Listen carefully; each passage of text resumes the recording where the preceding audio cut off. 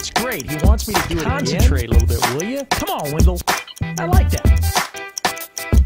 Both Big 12 basketball games played Tuesday night were won by the visiting team. Number 2, Kansas extended its winning streak to 16 games with a 59-55 victory over number 11 Kansas State in Manhattan. The Jayhawks limited the Wildcats to 35% shooting. Kansas is now in sole possession of first place in the Big 12 with a 5-0 record.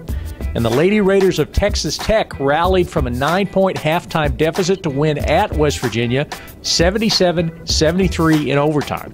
Texas Tech is now 15-4 overall and 5-2 in the Big 12.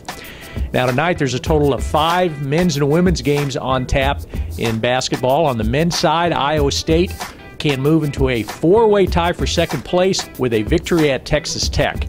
And in women's basketball, 2 ranked teams are going to face tough road games as top-ranked Baylor is at number 24 Iowa State and number 11 Oklahoma State visits Kansas State.